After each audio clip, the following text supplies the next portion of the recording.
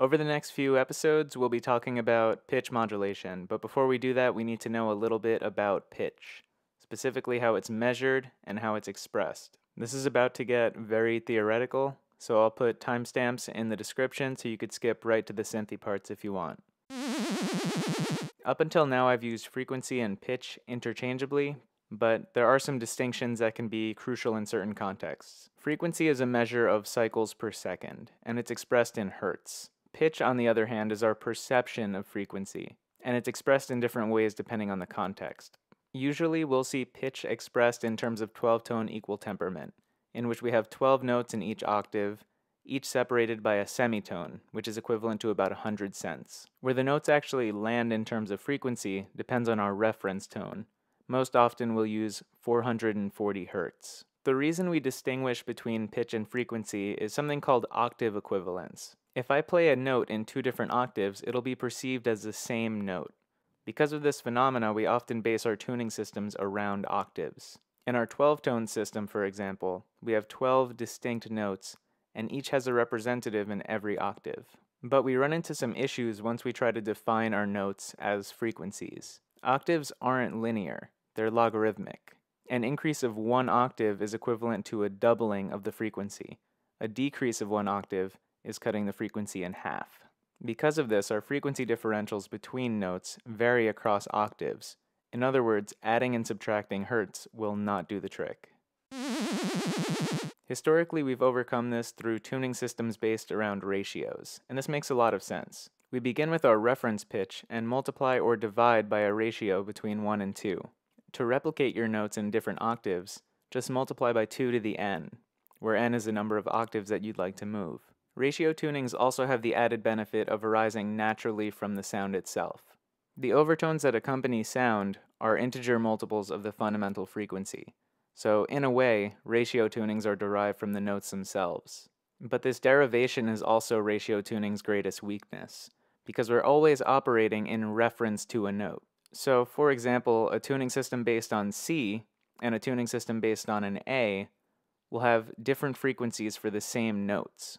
And let's take this a little further. If we play an F-sharp major scale in a C-derived tuning, our overtones will line up with C, but not with F-sharp, meaning despite all of our tuning, we'll still be out of tune. So while ratio tunings seem like the most natural and logical route, they introduce inconsistencies between keys.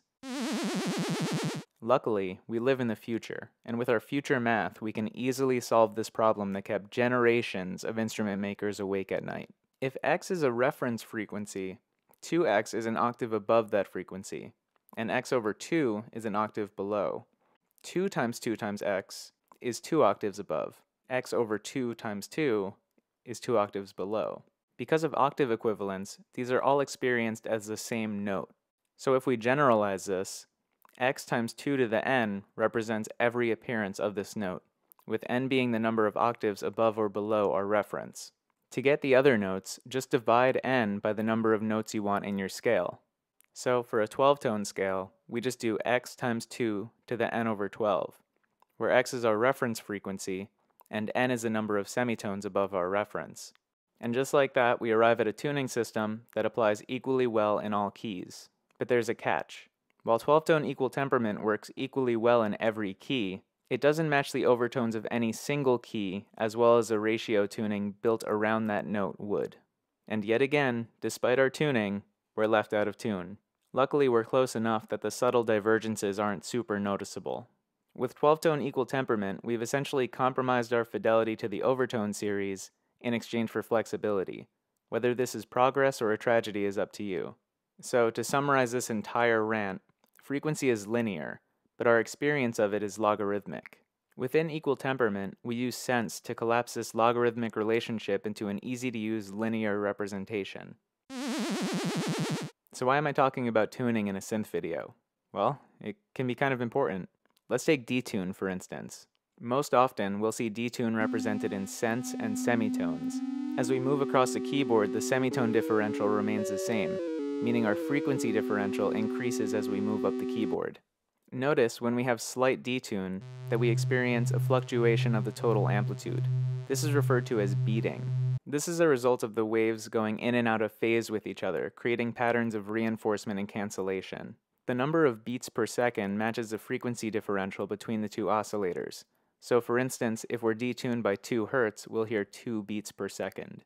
With traditional detune, the resulting beats are inconsistent across the keyboard, with faster beating towards the high end and slower beating towards the bass. Occasionally, synthesizers allow us to manipulate beat frequency directly. This is a sort of linear detune, where we can offset oscillators by a set number of hertz. While this keeps the beating consistent, it doesn't keep our pitch differential in sense consistent, so as we move to the lower registers, our detune becomes more extreme. In a few episodes, we'll see something similar with pulse width modulation.